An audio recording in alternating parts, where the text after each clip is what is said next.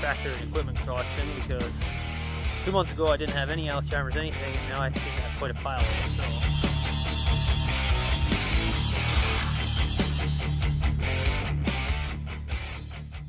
Hey, what's up guys? In this video we're going to be digging into the hydraulic pump on my Allis Chalmers tractor.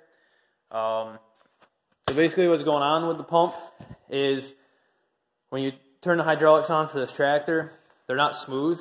They kind of stutter, I guess is a good way to say it. I thought it was air in the lines. It's not air in the lines. It's basically something is going on with the pump. It's also kind of on the slow side. So just to kind of explain how this works, you got the PTO shaft here, and then on the back side of this shaft behind the housing, there's like cam lobes on it. And inside the pump here, there's pins that go back and forth like this on the cam lobes. And there's 4 of them, and that provides your pumping action for the hydraulics. So I'll show you in a minute what's going on with it and why I think there's a problem. Basically what I think is going on is 1 or 2 of the valves themselves is stuck. This tractor sat for a long time. So I think that possibly 1 or 2 of the valves is stuck, and that's making causing it to stutter because it's not very smooth. So if only 1 valve was working, then that would just make it not be as smooth because you don't have as many, I guess, pump strokes per revolution, so to speak. It's kind of like if you had an engine misfiring, it's really rough, that type of idea. So anyways, we're going to tear this apart.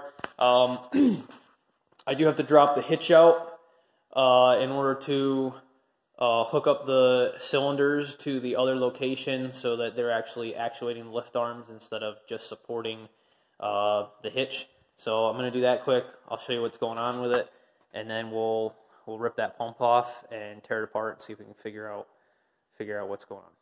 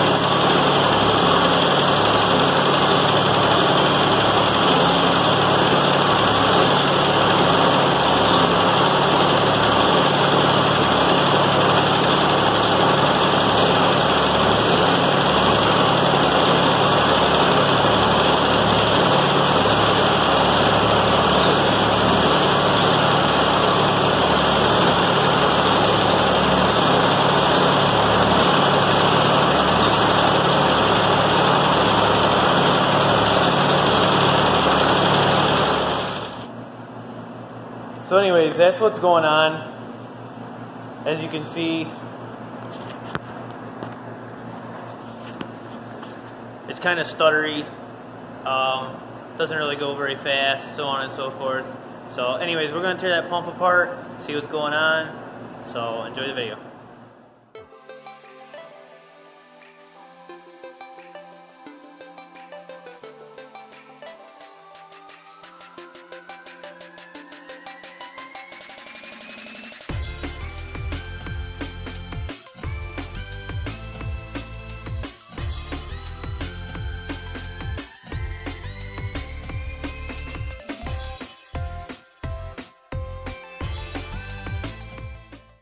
Alright, so we got some of this taken apart.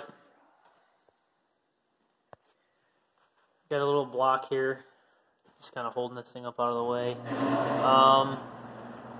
Right here is the seam between the valve and the actual pump down here. So I'm probably going to actually unbolt the valve up here and just kind of hang it. I've had this valve off before, I'm not too worried about that right now. I'm more interested in the pump. So we'll get the pump separated off of here. Got some linkages, some few bolts to take off. So we're just gonna keep going with this.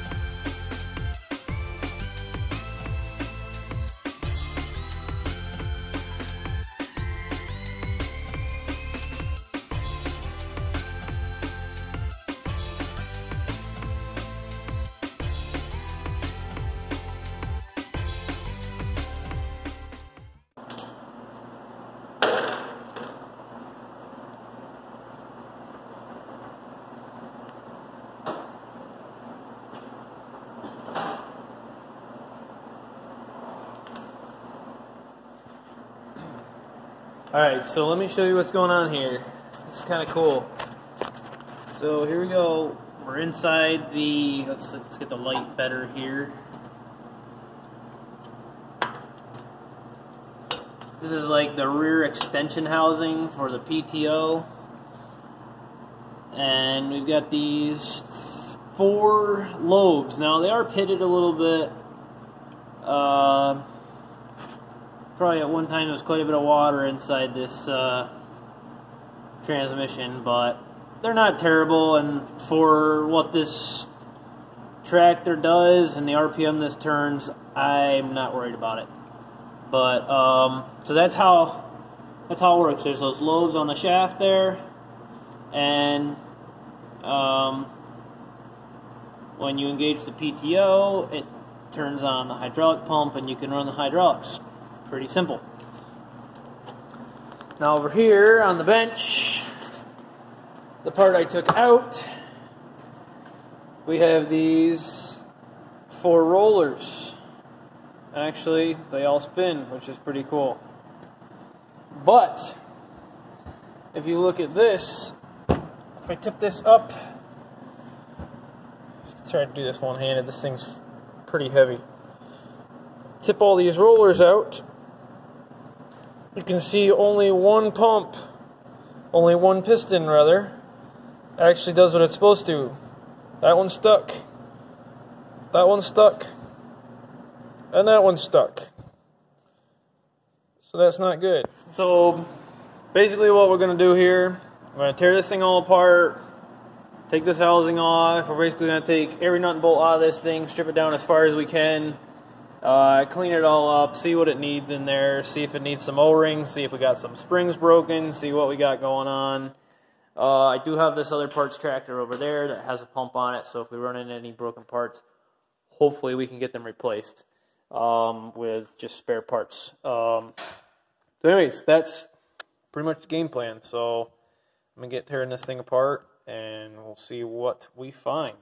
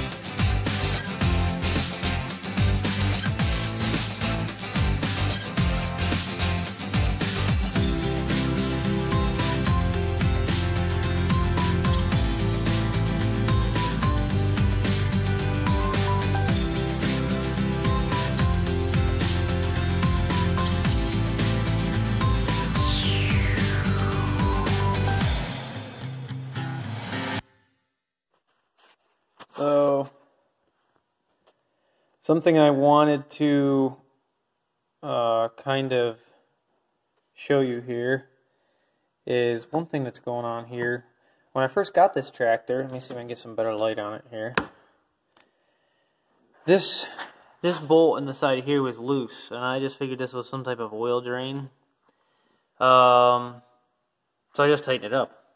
But you can see that it's actually like a stud that sticks out in here, and it looks like this pivot is supposed to be on there somehow or other.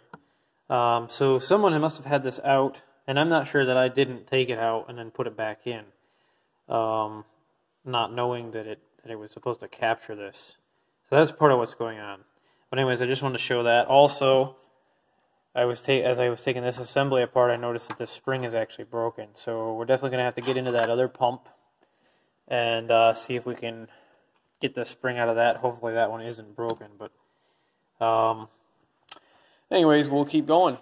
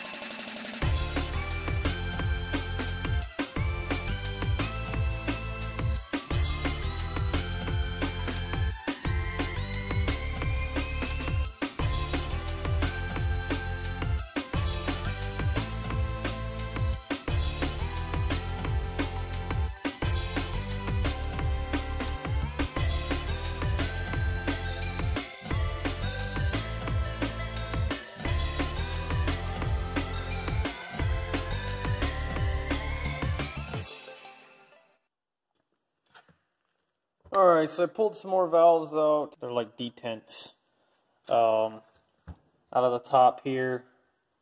Got them out. Now what I gotta do is this pin. We gotta get these pistons out of here because there's definitely some broken springs or something going on down in here, because this stuff should not be like this sloppy. See how this one's like got no slop? These are like that. Those pins should be all the way up. So we got to get this cross pin out of here that holds all these in. I do have a book, Allis Chalmers book. I've been reading that. Yeah, believe it or not, I read the directions. But anyways, just says to remove this. Doesn't say to press it. Doesn't say anything. Just says remove it. Well, I've tapped on it a little bit both ends. It doesn't want to remove. So we're going to mess with it a little more and see if we can get it out of there, because it's definitely supposed to come out of there.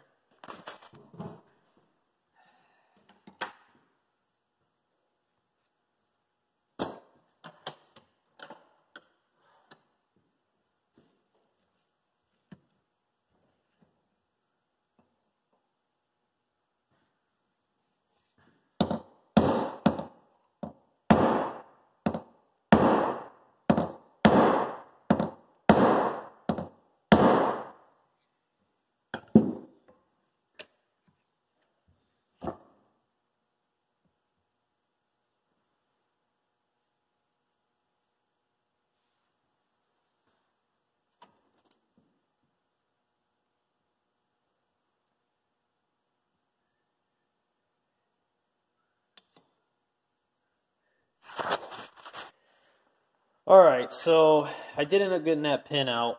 I didn't realize my storage was almost full on my phone, so I didn't get it. But anyways, pins here. These are the rollers. These are all the pistons that were in the holes below the rollers. and you can see the springs are shot. This one right here is the one that was actually looking pretty good. Even that one's broken. And then there is a little spring on this guy here. That's here in about 1,000,000 pieces. So anyways, I've got a bunch of broken springs on this. I'm kind of concerned that if I go and tear that pump apart that's on that other tractor over there, that I'm going to find the same thing. So I just don't know if I'm gonna. Now that I've had this one apart, that one should be pretty easy and quick because I've done it once. But I'm gonna look around online, I guess, and see if there's actually somewhere that sells these springs or whatever. See if they're available at all. Something tells me they're not gonna be, but I figured I'd try it. So we'll see what I can come up with. So I did some digging, and I had a hard time finding any part numbers for any of the springs. Basically ended up calling a place in Pennsylvania that knows Allis Chalmers real well and can get the parts through AGCO. And I was able to get all the part numbers for the springs, and then gave those part numbers to a local AGCO dealer, and they were able to get the springs. So I ordered a bunch of springs. Basically, I ordered all these ones that are broken, as well as the little one, and this one. This one's actually pretty expensive. This is almost $60 all by itself, this spring. So I am going to take apart the other pump and just see what the condition of that spring is, because if that spring is good, I'm probably going to go ahead and use that spring and then just replace the other ones that are broken with new ones, just because $60 for one spring is just pretty ridiculous. So anyways, I was also able to get all the gaskets, so those are coming, and so as soon as the parts come, we'll get this thing thrown back together. In the meantime, I'm going to take these to this pump housing and this cover here, and we're going to throw them in a bucket with some diesel fuel and just kind of let them soak and just try to get them, get all the gunk and stuff worked out of them. So we'll get that done.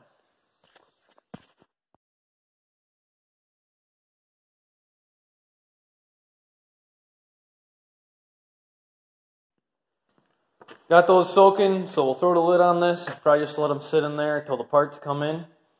And so see you when we get them parts, and we'll get this thing put back together.